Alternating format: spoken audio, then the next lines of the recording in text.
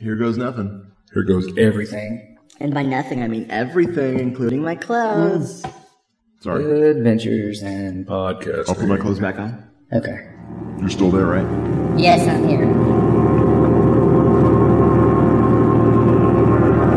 Everything is ready, my darling. Do not be afraid. Soon we'll be together again.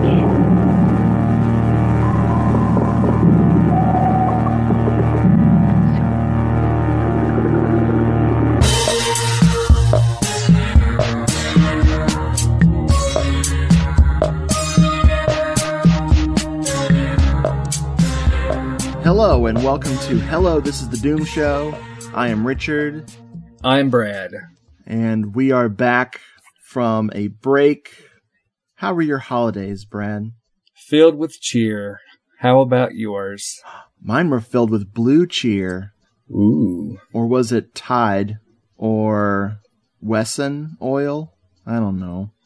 We are here tonight to talk about Tragic Ceremony.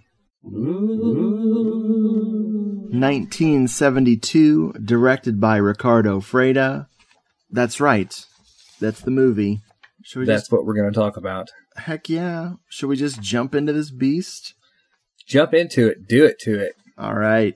We're going to spoil this movie because no one's ever watched it. No. No, a few people have watched this movie. So Some people have. For the millions of you listeners at home who haven't seen it, be sure to not get spoiled by watching it first.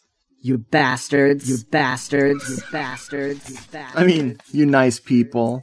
Like all great movies, this opens with a sailboat. Right?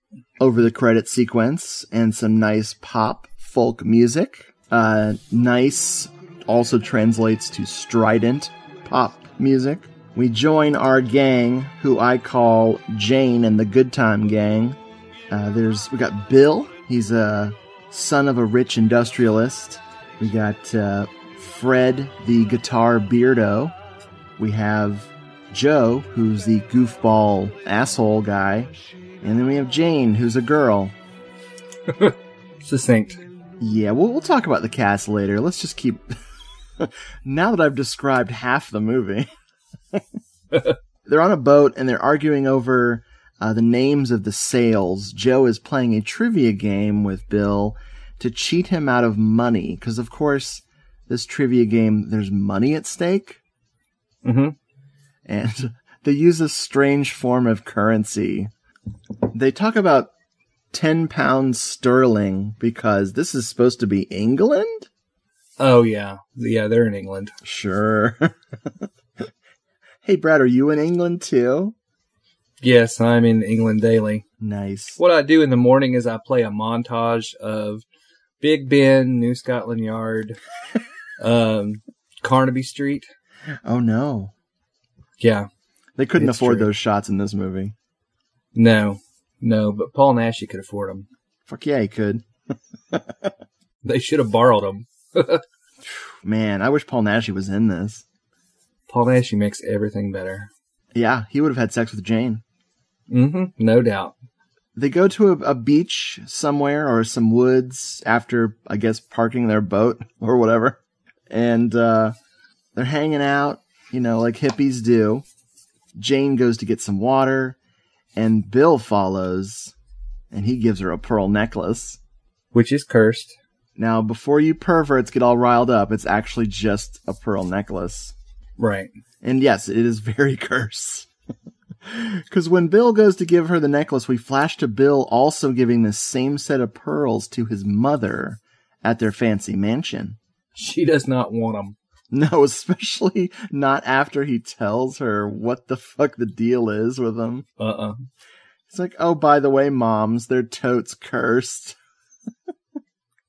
Yeah. The family that bought them for someone all died horribly because they're possessed by evil demons or something.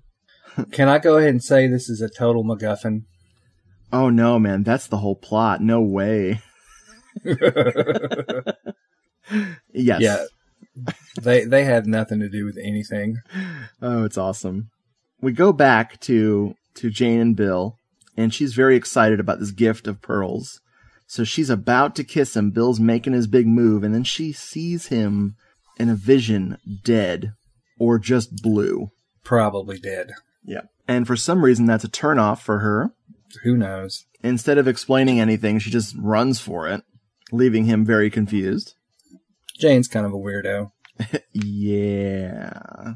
So they're packing up to get to, they're packing up camp to leave and move on. And Jane wants to stay where they are. Joe, the scumbag goofball, decides to put the moves on Jane. And she's game. She's up for it. Not every guy you have a vision of dead, I guess. So yeah, Jane's kind of a tramp. Because Bill just feels bad now. He's like, hey, why didn't she want me? Did you mention it was Camille Keaton that played Jane? Yeah, I have not mentioned any of the cast yet. Because I'm lazy. Yeah, it's Camille Keaton from I Spit on Your Grave. Right. She is in this movie. Sometimes I don't feel like she is in this movie. Yeah, it's an odd movie. Yeah. No doubt. I can't blame her, though. I can't blame her that she feels detached. No. And that kind of lends itself to this film anyway. Oh, yes. Detachment. Yes. That night, their dune buggy, and I wrote dune buggy in all caps. Right. Their dune buggy breaks down as a storm is gathering, so they push it to a gas station where they meet a character which should not be important, but is. They meet Sam David, the gas station attendant. In my notes, I have written Scarabo, dune buggy runs out of gas. What does Scarabo mean? I don't know. It's the word Scarabo is painted on the side of the dune buggy. How about this? We'll make it a contest. Okay. Folks at home, if you know what Scarabo means, you win a prize, and that's self-satisfaction. Exactly. Scarabo. Maybe that's the name of the dune buggy. Let's see. This was after Twitch of the Death Nerve, wasn't it? That was 71. This is 72. Yes. Dune buggies were very popular in Italian cinema at the moment. Thank God. At that time. Yeah. That's why we all drive them now. That's why I drive one. I named mine Scarabo. I do not regret my Scarabo tattoo. No, you don't. Anyway, I digress. Oh, of course. The gas station attendant, Sam David, is a real prick about them getting some gasoline. He makes them go through this rigmarole with traveler's checks and an ID, and then he only agrees to give them gasoline because Jane makes some, she bats her eyes at him. Mm-hmm. Man, if only they'd known right away that's all it took. That's all it took. Then this scene wouldn't have been so amazing. So they're headed to town in this storm. They break down in front of a mansion, and there's a bunch of cars lined up inside. So they just open the gate and push the car into the garage, and then we meet a very important man. Indeed we do. It is Lord Alexander. Lord Alexander. Played by none other than Luigi Pistilli. Fresh off of, Twitch of the Death Nerve and Iguana with a Tongue of Fire the year before. Yes, also Riccardo Freda on that one. Absolutely. That's a movie I want to rewatch very soon. Yeah, I enjoy that one quite a bit. It's got the hilarious acid in the face moment. Man, Luigi had a great career. Yeah. 71, Case of the Scorpion's Tail, The Iguana with the Tongue of Fire, Bay of Blood, which is Twitch of the Death Nerve, 72, Caliber 9, Your Vice is a Locked Room and Only I Have the Key, A White Dress for Marial, Tragic Ceremony. That's just 2 years. Wow. I forgot about Caliber 9 completely. Yeah. Which is a great movie. Mm-hmm. All right. He welcomes them in, but it's very ominous. He's a very creepy guy, this Lord Alexander. He tells Lady Alexander, played by, what is her name? Luciana Paluzzi. Thank you, sir. And You're welcome. They're just weirdos. They act like they're stoned or they're about to have a black mass, either or. I remember back in in the 90s, it was always a toss-up. Guys, should we get stoned or should we have a black mass? Sometimes we did both. Man, you're so lucky. I only ever did black masses. Really? Yep. Did you say black mass or black molasses? I said black M asses. Oh, words. Words. They try pouring some gas into the dune buggy, and this fickle little car won't go. So they push it back out into the rain for some reason, and then Lady Alexander insists they come inside and dry off, and she puts them up in their servant quarters. While the guys are drying off, Lady Alexander takes Jane to get some dry clothes. She insists that she takes a bath, and Jane is not happy about this. Right. And I fully expected some lesbian scene, but it does not happen. No, it doesn't. I'm not disappointed, but I was just so used to it from these movies that I was really confused. So while the boys are playing poker, and Bill is complaining about his rich father being a dick, Jane is taking a bath, and she's really angry about those pearls. She's trying to take them off, but she can't get them off. And sure enough, Lord Alexander and Lady Alexander are holding a black mass downstairs. No doubt. I knew it. Those cheeky monkeys, as James Bond would say. Hello? Did I lose you? Never. Okay, so while they're playing poker and worrying about Jane, they see Sam David, the gas station attendant, poking his head in the window, and it's unintentionally hilarious. Unintentionally hilarious. It's seriously like this guy stuck his finger in a light socket. His eyes are open so wide. The look on his face is crazy. Now Bill is really worried about Jane, and Fred says not to worry because she has the face of Dracula. Or maybe I dreamed that line of dialogue. What about the crazy old lady that's playing the organ looking directly into the camera? Oh shit. Speaking of Satanists, this whole satanic ritual is pretty great. They're sniffing from a giant incense ball. And they're Luigi Pistilli's reading from their text, the satanic whatever book.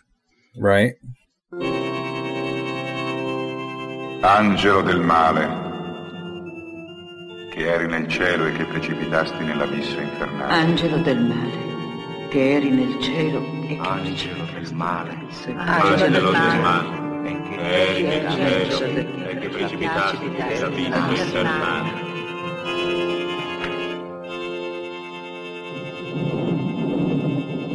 So Jane goes exploring with a candelabra, like you do.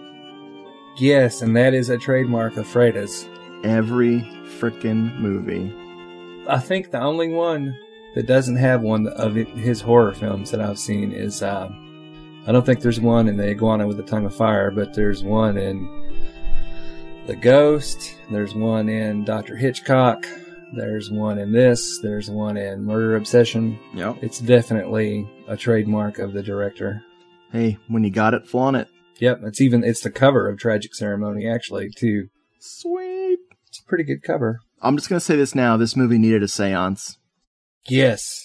Actually, did you see on Facebook we were talking about, I think it was David Person and I and you were talking about seances in Italian horror films. Oh, yeah. And how I never paid attention to them until I found out you had a thing for them, and just in movies in general. We've talked about this before, but it's kind of like when you buy a Buick, then you see all these Buicks everywhere you never noticed, but you just do it because you have one now. That seance sequence in Saving Private Ryan, that one feels tacked on. Yeah, a little. But I mean, it's Spielberg. It's going to be a little schmaltzy anyway. We're calling upon the spirit of Private Ryan.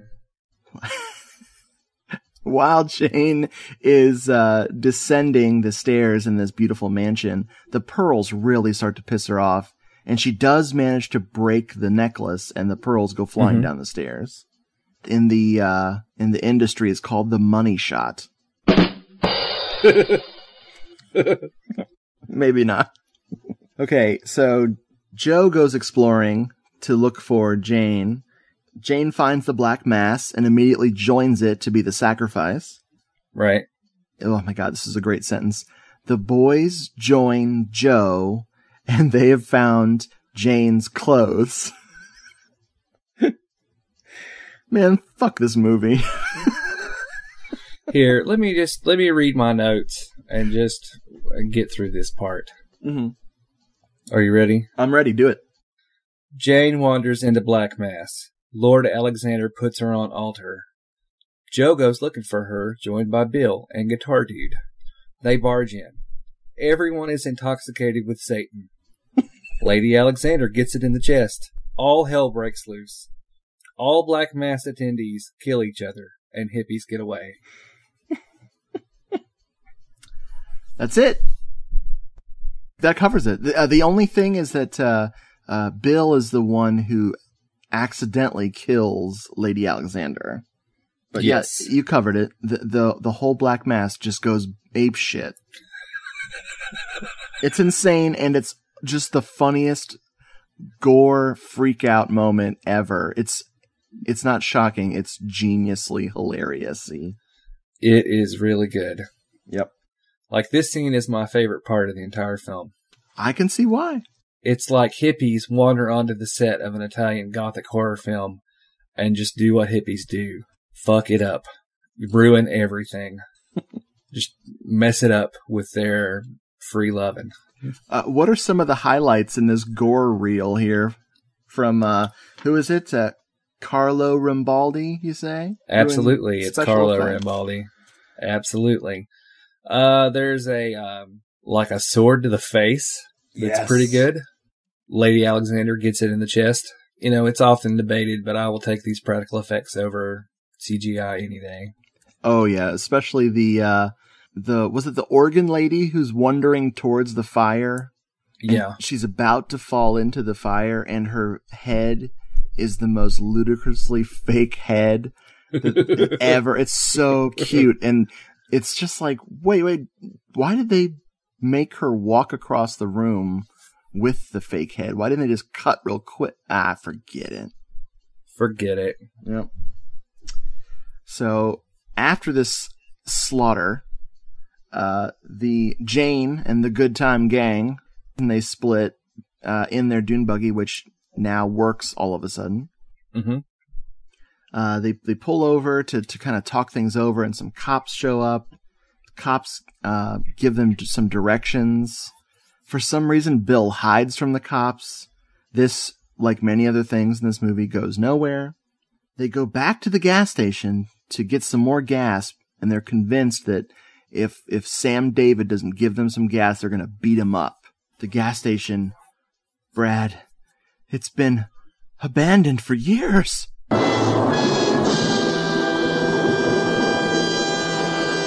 Yep, it's all burned out. Did you freak out when you saw that? A little bit. I'm like, what is going on here? Oh my God, I'm so scared. Barely talk about this part. Okay, it's not scary at all. It's fucking stupid. We'll get an info dump later that will explain this. Yes. Sure. They decide that they don't need gas after all. Let's go back to Bill's mansion. In the dune buggy that has not been working and not working and was working again, they go to Bill's mom's house, which is this humongoid mansion. Mom is not happy to see them. She wants them out of there as quickly as possible. She throws wads of cash at them to get them into a hotel for the night. Right. They start to leave. She asks Bill about that necklace. Where's that necklace, Bill? He pretends not to know anything. And again, I forgot to mention this early because it's so important. We see her lover is there, who's, I think, their lawyer. So she's sleeping with the lawyer while Dad's away on a hunting trip. Yep, they're having an affair. Wow, what a revelation I left out.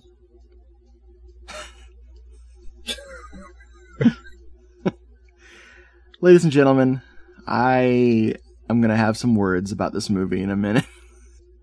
Some of them are strong. Okay. Most of them are weak. Okay, so then you have the info dump, where the cops, who are only on screen for the reason of just dumping info, say that the gas station owner has been dead 15 years, and he was the devil or a close relative. Oh, that shit's chilling. Like, he might have been the devil's uncle or the devil's cousin. They're not clear, so we're not clear. And then they break into Bill's dad's house. Yep. The country house. They turn the TV on. The TV is reporting about the Black Mass Massacre. Lady Alexander is missing. Uh-oh. And they say this is reminiscent of Sharon Tate. Oh my and God. hippies are probably involved. Holy shit. In my sideline as a private detective, that's usually the first thing I reach for. Are hippies involved? Probably. This is probably hippie related. To the Manson family. Okay, the movie comes to a complete stop. Like, if not, then pause it, because you need to wrap your mind around this. They're comparing this shit to the Sharon Tate murders, which just happened a few years earlier. And it's just so, like, it's just in bad taste. I mean, I'm sure they thought no one would ever see this movie anyway, so why not? And they do a tour of the crime scene, and that's one of the most effective parts of the movie is there's just blood everywhere in this mansion, and the cameras are trying to do that Mondo kind of caught on tape kind of a look of things. And right. It's just really, really funny. Like, it just cracks me up that they tried to pull this off and even name dropped Sharon Tate. They didn't make up some other fake thing. It's crazy. I love it. Jane, by the way, is sort of smiling during this entire report. She looks kind of naughty.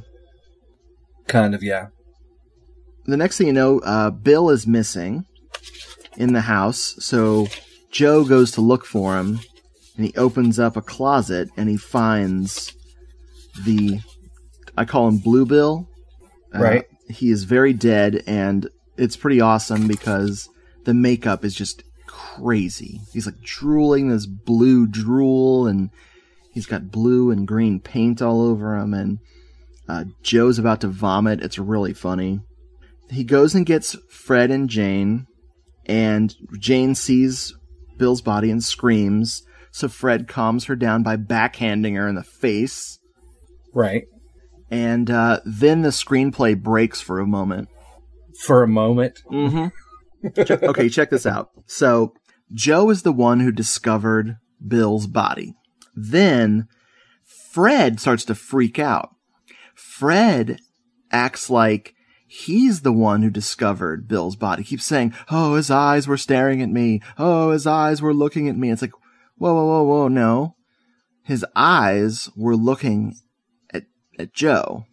You just saw the body afterwards. It wasn't looking at you at all.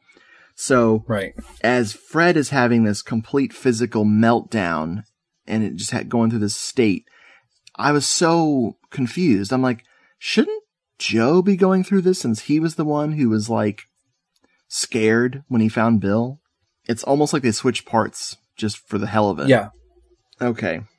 Jane gives Joe a kiss while Fred is upstairs basically dying in bed. Jane comes to comfort Fred, but she's looking very evil. And in the middle of the night, Fred goes to the bathroom, and someone slits his throat. Which is odd. It almost looks like he did it himself, but you can't see anything because the mirror was fogged up. Right. And the next morning, Jane finds Fred's body. She and Joe flee on a motorcycle together. Oh yeah, they did ditch the dune buggy for some motorcycles. I forgot to mention that because also important to the plot. Yes. Hey, we're almost done with the plot. Oh, man. So they pull over and they're walking through the woods. You know, it's a very romantic setting. It's a nice, beautiful day. Joe and Jane start to make out, but Jane changes somehow. What happens? She is all messed up. She is obviously dead. Mm-hmm. And, let's see. Joe doesn't really care for it. What a loser. Yeah, he's against it. He gets on a motorcycle and drives it off and crashes it into a lake. Which, I mean, it's ridiculous. I didn't see the lake coming. His leg is broken from the impact with the lake. And he drowns. So we're left with Jane. Yeah, she's just watching him drown. All of a sudden, Jane's in a mental hospital. Yes. Who's her doctor? Paul Mueller. Paul Mueller. Yep. She's in this mental institution. It's called Mackles Cross Mental Home. Right. I wrote that down. That means it's important. It's very important. The police inspector who wants to question her is... Did I forget to write it? Milo Quesada. Oh, thank you. Yes, Milo Quesada. Thank you. He wants to question Jane, but Dr. Paul Mueller is like, no, you can't. She's in some state.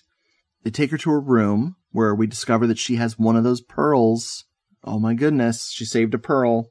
Uh-huh. And we get a quick recap of the events at the Black Mass. Which is awesome. Yeah, we needed that. Okay, so this is when the movie gets weird.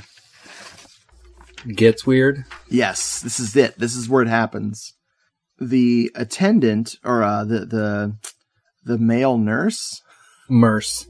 The nurse comes, and he checks on Jane and leaves. But when he shuts the door, there's a ghost behind the door, a ghostly presence, bathed in green light, that walks up to Jane in her bed, and there's a scream.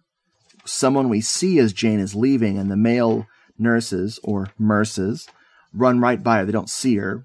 And it turns out that Jane has a knife stuck in her. The sacrificial dagger from the satanic Black Mass of Satan. Uh-huh. Yes. And in the driveway of the mental institution, there's a car waiting for Jane, and it's Lady Alexander's car. She turns into Lady Alexander, and the driver is none other than Sam David, the gas station attendant. Amazing. Exactly. I mean, I had goosebumps on my goosebumps from this sequence. He's the devil's uncle. I think he's more of his foster father? Foster father. I like it. Thank you. This is why I wish this movie was dubbed in English for the final scene here. Uh-huh. Honestly, people, I try to include clips of the dialogue in our podcast, but I'm not going to slap a big long paragraph or 10 of Italian in here. No, because no one understands Italian but the Italians. Right. And, I mean, it's if we have Italian fans, write into us, people. Yes. Paul Mueller, Dr. Paul Mueller, explains what happened. And it goes on and on. Now, Lietta walked in just for this. She just sat down and got to hear this explanation. And she's like, oh, wow, that was convenient. I'm glad I came in for that. She's like, this movie's really good where they have to explain everything when it's over. Yeah. Of course, Jane was already dead. Blah, blah, blah, blah, blah, blah. That's the end of the movie. All right, look, here's the deal, okay? I love this movie. I cannot defend it upon screenplay grounds because it is 150% atmosphere, and it does have atmosphere. It's got good camera work. Yep. It's got good acting from the Pistilli and Paluzzi. Yep. It's a good movie. Is it a classic? No, probably not. I do really enjoy it. Yeah. But it's all atmosphere. There are so many plot threads that are just dropped that don't go anywhere. There's There's a lot of them.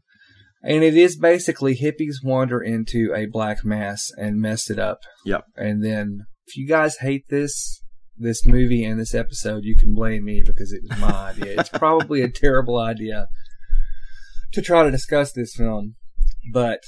And really when I think about it, I'd probably put it last in Freda's horror filmography, even though I do love the film. I think it's got a lot of style. It's not The Ghost. It's not the horrible Dr. Hitchcock. It's not Murder Obsession, which, but I really enjoy it. Yeah. The Black Mass stuff is awesome. It's very the good. hippies don't really do it for me. Basically, it's Nixon who killed the hippies, so I blame Nixon. But no, I think it's a good movie. You can get it right now for like $16 on Amazon. I think it's worth $16. I know Simon really liked it.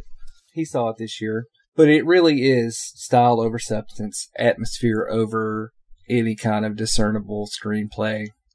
Yes. The hippies kill everybody at the Black Mass. Lady Alexander takes over Jane's body, gets revenge, and then drives off in a car with a gas station owner who is the foster father of the devil. If you like Lisa and the Devil, that sort of film, this one is not nearly as good, obviously, but it kind of slots into that kind of film, sort of. Yeah. Freda made better films, but for my money, Camille Keaton walking down the stairwell with the candelabra, there's a lot of good stuff going on here. Classic. And I know with your editing magic, you will make that rambly discussion of a plot make sense. Oh, of course. I'm a genius. No, I can't fix the screenplay. That's not what you said. No, I too love this movie in spite of the stupid shit going on in it. I think the screenplay is just awful. It's confusing. It's credited to 3 friggin' people. Like, how did 3 people get together? One of them is Mario Bianchi. Yes. Who directed La Bimba di Satana, that classic. Oh, I've been hearing a lot about that lately. Oy. Porno. Oh, well, softcore anyway. This feels to me like if you wanted to make a gothic horror film in 1972, no one was going to support you and nobody was into it because, dumbass, you're supposed to be making a giallo. Right. But Riccardo Freda delivers on the things that he's good at, i.e. candelabras. Yeah, I mean, that scene where she's coming down the stairwell and the beautiful. The billowy curtains are blowing. The fisheye lens. I mean, it's good stuff. Yeah. Fisheye lens. Yeah. The music supposedly is by Stelvio Cipriani or Cipriani. Yeah. And it's some of his worst. I fucking hate most of the music. Now, don't get me wrong. The incidental stuff, there's some really beautiful passages. Whenever anything horrifying is going on, the music sucks. I want to play some of it for you right now. It sounds like library music. It does not do anything for me. I really despise this part of the soundtrack.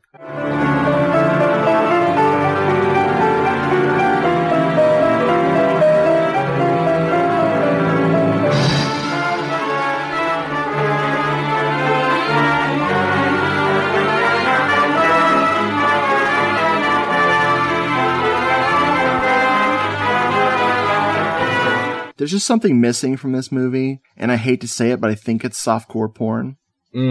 Not that I want it there, but think about what this movie would have been like in 1977. Ugh. Yeah, exactly. Before we get into the cast and all that jazz, like, my last thing is, like, this reminds me of Death Smiled at Murder because of the whole undead woman thing. Right. And the mysterious strangeness and an intentionally strange and confusing plot. Of course, this got away from them, and it's beyond intentionally. Yeah. You were spot on there. I was just saying that it got away from them. And this happily reminds me of Murder Obsession. Like, I'm really jazzed to watch Murder Obsession again now. I love Murder Obsession. I will defend Murder Obsession on actual, real, concrete grounds. Not just because you like it. Right. As opposed to this, where I like it. I mean, it looks good. It's well shot. It's well lit. Yep. The effects are good from Rambaldi. The music's crap. And I would say that whatever little money it made on DVD, because it's a nice DVD from Dark Sky, I would say Dark Sky made more money than whoever it is put it out. Nice. Probably the 14, 15 copies. Do you have a copy of this? Absolutely. So me and you, who else has a copy? Does Jeffrey have a copy? We'll find out. I'll ask him about it. I bet he does. You should ask. He better. He better. Some of the highlights of the cast and crew here. Obviously, Riccardo Freda, we love very much. Mario Bianchi, I mentioned before. He's a second unit director on Hatchet for the Honeymoon. Yeah. Getting obscure there just to defend the guy. Right. Jose Gutierrez Maiso, he did a lot of co-writing. He was like the third wheel on a lot of stuff, like he is here. He co-wrote Hellbenders, Minnesota Clay, My Dear Killer. He was also a producer of Two Faces of Fear, that giallo. And unfortunately, he was the producer on House of Exorcism. Oh. The third writer I didn't have any information on really was Leonardo Martin. Not sure who he is. Right. Moving on to the cast, Camille Keaton. She had some interesting titles. One of them is not called Sex of the Witch. Nope. That is not a good movie. That's in my bottom 3 worst gialli of all time. She's very funny in the interview. I watched a little bit of her interview, and she says that nobody knows what that movie's about. Right. And she's right. I haven't even seen it. Oh, you'll watch it one day. You always warn me against it. Just watch it. I want to share my pain. You and Jeffrey will do an episode on it, I guarantee it. You know, I thought about that right before you said that. Mm-hmm. I think Jeffrey and I would potentially attempt to do Sex of the Witch, but it gets so garbled that we'd need like a team of assistants to help us stay on task on that one. Well, I mean, you made sense of In the Folds of the Flesh and Delirium. Did we though? Yeah, I think so. Oh my god! I think Jeffrey saved the day on the Delirium one because he was more familiar with both versions of the movie, right. And I like both of those quite a bit. I was just drowning. Well, I like In the Folds of the Flesh better than yeah. Delirium. That's a great movie. Yeah, and so colorful. Holy shit! Oh yeah, we're still talking about this movie. Camille Keaton also in What Have You Done to Solange, which is my favorite of her performances in an Italian film. Right. You know what? I don't think that film is as good. That's one of those gialli that everybody loves that I don't. Really? Yep. Interesting. It never did it for me. I own it. It was definitely one of my first non-Argento gialli. And that'll probably do it. I ended up watching it probably more times than I should have. It's got some real dickhead characters in it, that's for sure. I.e. Fabio Testi. Man, I've got the movie going, and it's at the Black Mass scene where everybody's getting killed, and there's really some good stuff there. They shoot Pastili Lord Alexander in the head, and he just spurts blood, and then they cut somebody's freaking head off, and all this and the body hits the blood. floor. Oh, man. And then somebody jumps out a window. It's crazy. Isn't it great? Yeah, it's really good. Like, I'm watching it without the sound on, which is probably the preferable way to watch it. That helps with the fucking music. Add your own soundtrack. Exactly. Do, do, do, do, do, do. God, this is all my fault. I apologize. Tony Isbert plays Bill, the son of the rich industrialist. He was in the Dracula saga. And ooh, that's a crazy movie. He was also in Enigma Rosso, a.k.a. Rings of Fear. Speaking of What Have You Done to Solange? It was a related film. Yeah. Maximo Valverde, he plays Joe. He was in Pensione Paura, which is a creepy giallo. Mm-hmm. Luigi Pastili, we already talked about him. Luciana Paluzzi, Lady Alexander, she was in Two Faces of Fear. And, unfortunately, A Black Veil for Lisa. It's another one that I've always wanted to see, but avoided because you said it was terrible. Hey, give it a shot. Maybe you'll like it. I've watched it twice, and both times I was just annoyed with it. It feels like they wrote it for Carol Baker, but she was too busy with Umberto Lenzi, so they gave it to Luciana Paluzzi, who I like in other things. It's just not, I don't know. Jose Calvo, who played the very important Sam David character, he was in a lot of spaghetti westerns. Definitely a character actor. Before we get to the amazing Paul Mueller, Irina Demick, she played Bill's mother. Her character in this movie is nothing to write home to mom about. But she's in a great giallo called Naked Girl Killed in the Park. Ooh, yeah. Speaking of movies I want to rewatch over and over again. That's a good one. Mm-hmm. A lot of fun. That's a lot of fun there. Paul Mueller, huh? Paul Mueller. Man, I've seen this guy in so many movies before I started to remember him. And now, because of Eugenie Desaad, I love this dude. Mm-hmm. Folks at home, go to the archive and listen to our Eugenie Desaad episode. Whenever I see him, I think about you talking about his hairy back. Oh, God. Yeah, but he's a sexy guy. The cop, Milo Quesada, this guy was all over the place. He was in The Evil Eye, Black Sabbath, The 10th Victim, The Bloody Judge, and a bunch of other stuff I'm forgetting. There was a Nashi person in the movie. I don't know if you saw her. Who was it? Elsa Zabala. She was one of the Satan worshippers. Was she the older lady? Yeah. She was in Horror Rises from the Tomb and Dr. Jekyll versus the Wolfman and a couple other of Nashi's major horror works. Curse of the Devil, Vengeance of the Zombies. She's in the Dracula saga as well. Oh, shit. I didn't see that. Yep. Nice. I need to rewatch Dracula saga. I did not like it the first time at all. If you throw away any idea you've ever had about Dracula, just throw it out the window before you watch it. Well, you know I'm a purist. Yeah, that's true. You're going to hate it again. No, I think I was just not into the movie. It's a Klimovsky, isn't it? Oh, Isn't yeah. Leon Klimovsky? As far as I know, yeah. Yeah, it's fun. Nice. It's bizarre. I blame myself. Blame the hippies. That's what I do. They killed all the Charlie Mansons. Wait, what? The cinematography for this movie was by Francisco Fraile. He shot, coincidentally, Dr. Jekyll versus the Wolfman. And he shot Brad favorite, Glass Ceiling. Ooh, I do like the Glass Ceiling quite a bit. That's a future episode right there. Yeah, that's a good one. Crazy movie. Yeah, I like that one a lot. That's got Patty Shepard in it, doesn't it? Yes. Yes, it does. Yeah, I like that one.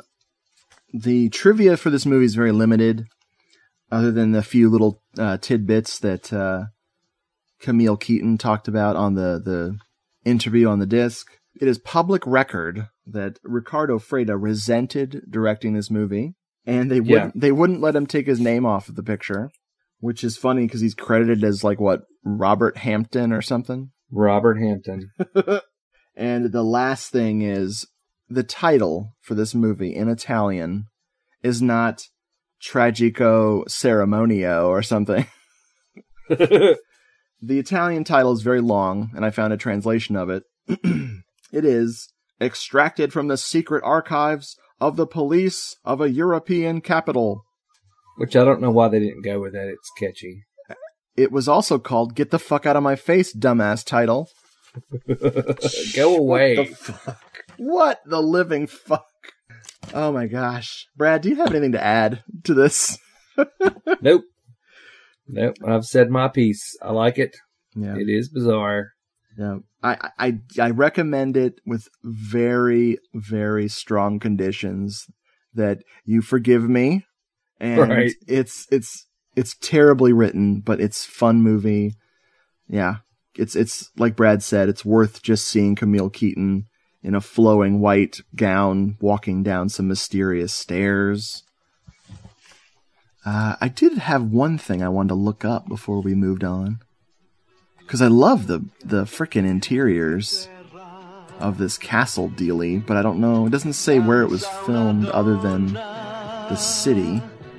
Yeah. No, I don't know where it was filmed. Never mind, I'll cut that part. Waka waka. Waka waka. Un sogno crudele, questa è la vita. Tu allunghi una mano nel buio, nella vana ricerca di una mano fraterna, e ferrea una stretta ti trascina nel nulla. For question time, I thought I'd take over for no reason other than I had an idea. And I fully intend to copyright this idea because it's badass.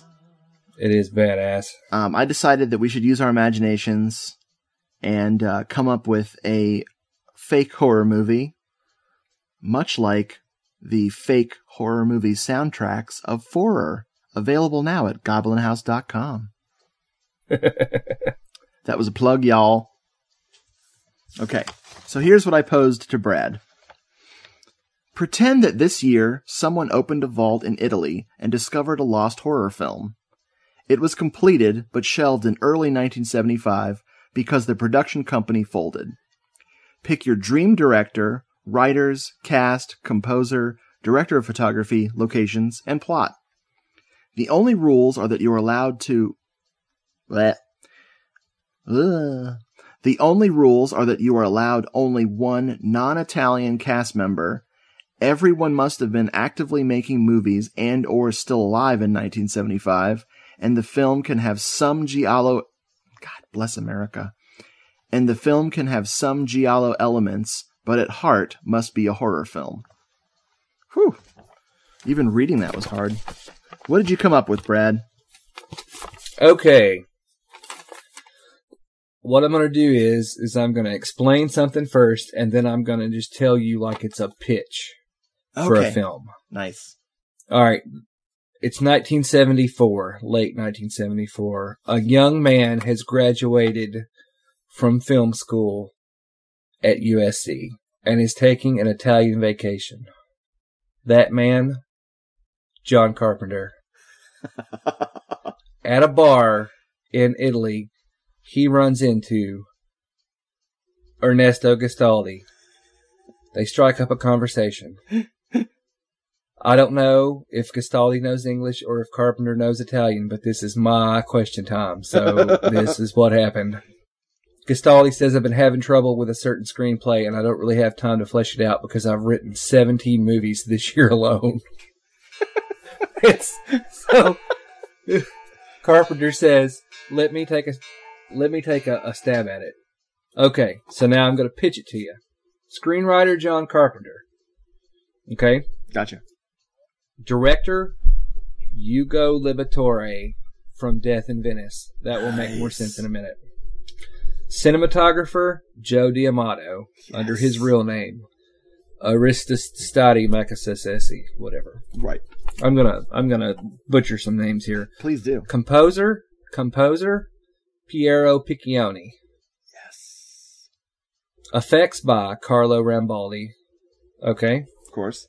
Starring Franco Nero, Edwige Fenech, Susan Scott, George Hilton, and William Shatner. Co-starring Pier Paolo Capone, George Rigaud, and Luciano Pigozzi, the Italian Peter Lorre. Nice. Okay, so the name of this film is The 12 Victims of Pisces, but there are only 5 victims. But that just lends to the credence that Italian horror films don't really make a lot of sense. Right. So, The 12 Victims of Pisces, 1975. Here is the synopsis. Okay?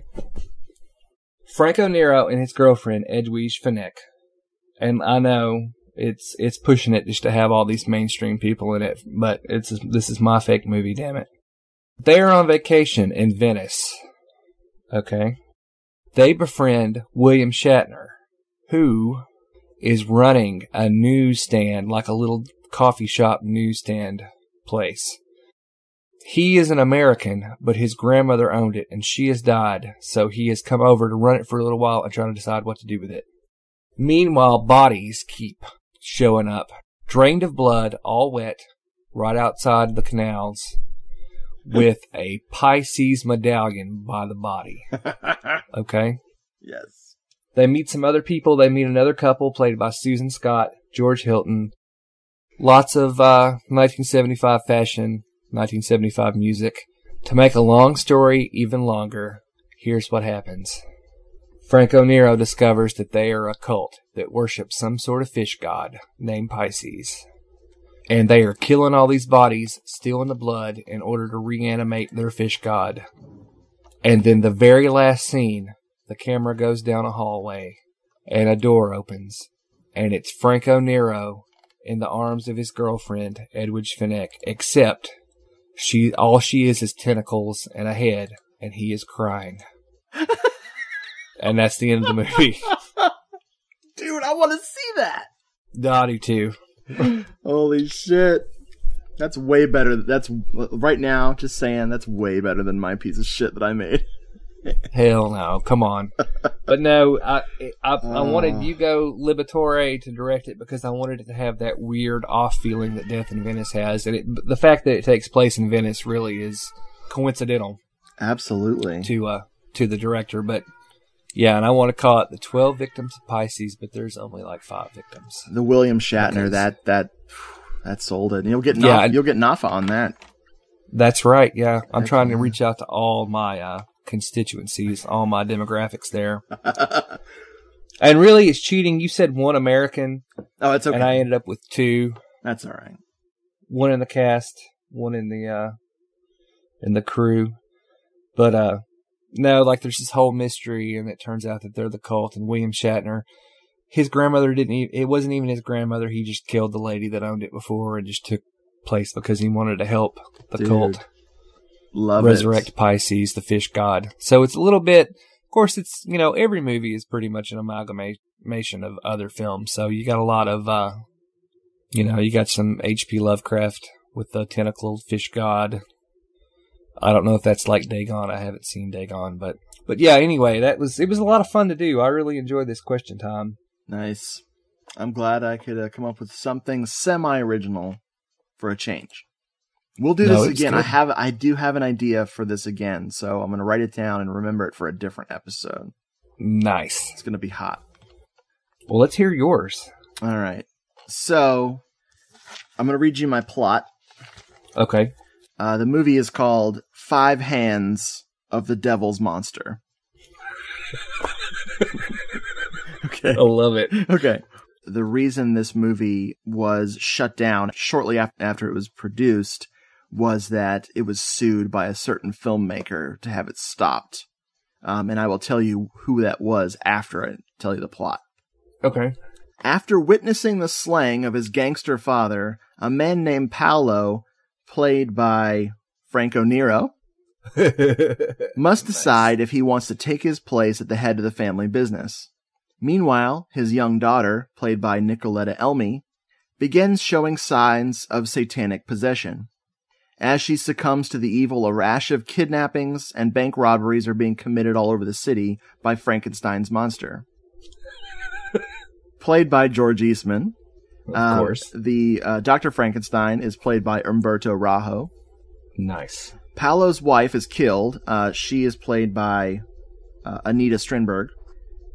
She is killed during one of these crimes, and Paolo and his mistress, played by Krista Nell, she's the non-Italian, lure the monster back to his secluded countryside castle to exact bloody revenge.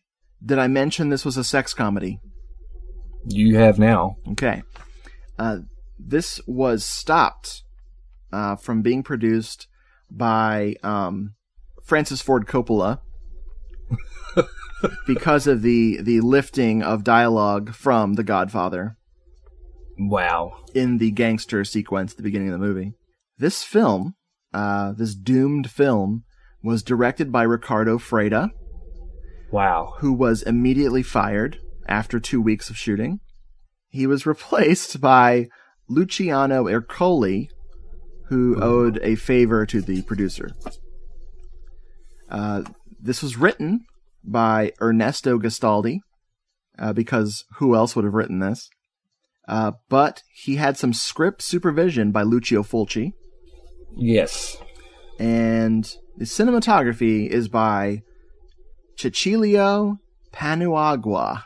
I'm mispronouncing that, but he filmed Lisa and the Devil. Ooh. The music score is by Alessandro Alessandrini, who did the awesome score for Killer Nun. I meant that sincerely, although I said it with a smile on my face. Mm-hmm. The locations where this is shot, and this is very important, it was shot, the exteriors were shot in Tampa, Florida. Wow. He's one of those infamous Tampa gangsters. And also at Balserano Castle, where they filmed the Christopher Lee Italian Gothic Crypt of the Vampire and a bunch of other ones. Uh-huh. And of course, the rest of it was at Cinecittà Studios. Wow. That's it. That is awesome. 5 Hands of the Devil's Monster. I love it. Dude, that was a lot of fun. Yeah, it was a lot of fun. We used our imaginations. See, what you did plays right into mine because Gastaldi was so busy. That's so awesome. Writing so many movies. He was too busy writing that one. Didn't know what was going on. Mm-hmm. I guess we should make our announcement. Do it. All right. So, we've decided that we've been neglecting a certain director for the last 2 years of the show. We are going to get back to Lucio Fulci, or as we call him, what do we call him, Brad? The Fulch. The Fulch. The very next episode that Brad and I do, it may not be the next episode of the show, but the next episode that you and I are going to talk about is Manhattan Baby. Manhattan Baby. It's a controversial title in Fulci's films, because right in the middle of his goriest period, he made this weird movie without any gore in it. Oh, Manhattan Baby. And people love it or hate it. And I have never watched the whole thing. I've never made it through that film to this day. And really, I'm serious. And that makes me very excited about covering it for this episode we're going to do. But there's more. There's even more. We are going to get back to covering the rest of the Fulci movies that we've been avoiding covering for years. Yep. This is the year of the Fulch. Yep. We're going to bring it all back and hopefully wrap it up. I'm on Facebook. I don't know if I was on Facebook last time, was I? No, I don't think so. I've made some friends on Facebook. Oh, shit. David Person, who I mentioned earlier. Troy Howarth, mm-hmm. author of The Haunted World of Maria Bava and the soon-to-becoming Splintered Visions, the Fulci book. I'm excited about that book. Giallo book. Scott McDonald of EuroCultAV.com. Oh, yeah. We talk quite a bit on Facebook. He's a cool cat. It's been a very exciting start to the year. I apologize for Tragic Ceremony. I hope that people go, oh, I better stop listening and go watch it first. Then they come back all pissed off. That'd be great. Yeah, then they don't come back at all.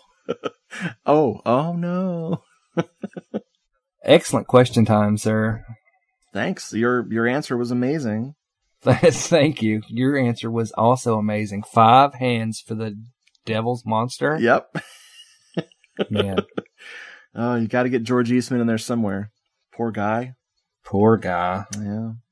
So, folks, thanks for listening. Thanks for sticking with the show and putting up with our break, with the full disclosure that it was me who needed a break from editing the show, because recording the show is always fun. It wasn't really a break to people that didn't know, was it? Well, yeah. It was an interruption in service only if you're in the Tampa Bay area. Because, I mean, you kept releasing shows. Yeah, that's true. Hey, there could be more of those Doomed Show Presents coming up, too. Could be. When we talk about... fly fishing. Talk about what? Fly fishing. Yep. Or just flies. Men's flies. The zippers. Yeah, 4 flies on red velvet. Or 4 flies on some velvet pants. Yeah. Or corduroy. Ooh. Now you're getting steamy. Follow us on Twitter. At Doomed Moviethon. Finally, on Twitter. See, we're social medias. We are. We did start something new as well. I just remembered.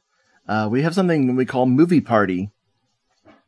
And on Twitter, you can follow along as we watch a probably European horror film.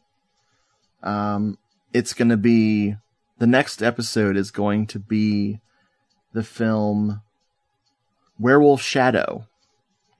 And the hashtag is Naschy Shadow. So NASCHYSHADOW. I think I spelled that right. And it's midnight on, let's see, Saturday, January 31st. So if you're hearing this too late, I'm sorry. At midnight, Eastern Central Time, start your Werewolf Shadow movie, either on tape or DVD, or just read along in your Werewolf Shadow coloring book, and join us while we watch a movie. It was a lot of fun. We did Pieces. You did do Pieces. And it was a hell of a good time, because Pieces is amazing. And I learned something about Pieces, Brad. Did you know this? What did you learn, Richard? If I ever have a party, ever, like where people come over to hang out, I'm putting on Pieces. You're putting Pieces on. Fuck yeah, man. That's what you're doing. It's a good time flick. People do love Pieces. And they should. Well, sir, thank you for joining me. Thank you for having me. And to the folks at home, thanks for listening. Very much. Later. Bah. If you would like to contact Hello, this is The Doomed Show. Please email us at doomedmoviethong@gmail.com or check us out at facebook.com/HelloDoomedShow. We are also on Twitter. Sorry about that. @DoomedMovieThong. #HelloDoomedShow. For the old ass episodes that you missed, find our archived episodes at doomedmoviethong.com. Don't forget to eat fruit and veggies. Hello, my name is Rod Barnett. I'm Troy Gwynn. And we are your genial co-hosts for NaschyCast, the podcast about the films of Paul Naschy. If you don't know who Paul Naschy is, you need to learn. Spanish horror icon, writer, director, actor, makeup artist. He is all of these things and more. Paul Naschy, one of the greatest genre filmmakers of all time. Do titles like Horror Rises from the Tomb, Vengeance of the Mummy, Werewolf Shadow, House of Psychotic Women, Blue Eyes of the Broken Doll, Mark of the Werewolf make you want to see more? Watch the film, then come hear our stunning, brilliant commentary. Stunning and brilliant. That's us. Think that's too egotistical? Think that sounds silly? Think we come off as assholes? Look, if nothing else, let us tell you this. Blood, nudity, beautiful women, werewolves and turtlenecks. Nipples. Lots of nipples. Both male and female. Yeah. I don't know if anybody's going to want to listen to us after this, man. Find us at The Bloody Pit of Rod, or you can subscribe to us on iTunes. Give us a listen. And if we scare you too much, well, maybe Spanish horror is not your thing. I don't know. Cinema Inferior.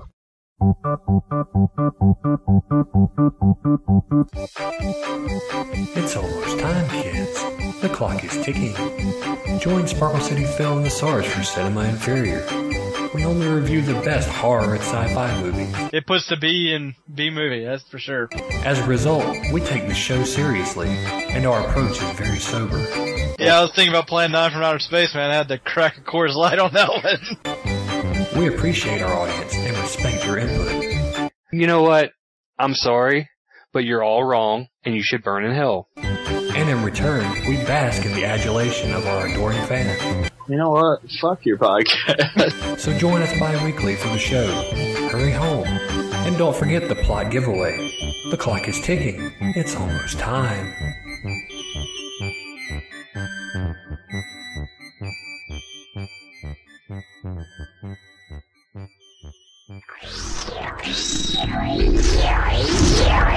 Cinema Inferior. Available on Stitcher, iTunes, at cinemainferior.com, and a member of the Tangent Bound Network. And a member of the Tangent Bound Network. And a member of the Tangent Bound Network. And a member of the Tangent Bound Network. And a member of the Tangent Bound Network. And a member of the Tangent Bound Network. And a member of the Tangent Bound Network.